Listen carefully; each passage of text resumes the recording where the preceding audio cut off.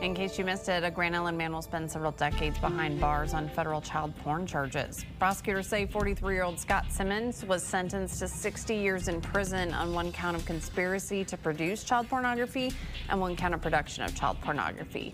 Officials say in July of last year, child porn files that were shared online since 2018 were believed to be associated with Simmons and co-defendant Scott Meyer.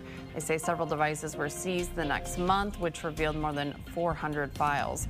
Meyer will be sentenced for his role in the case in October.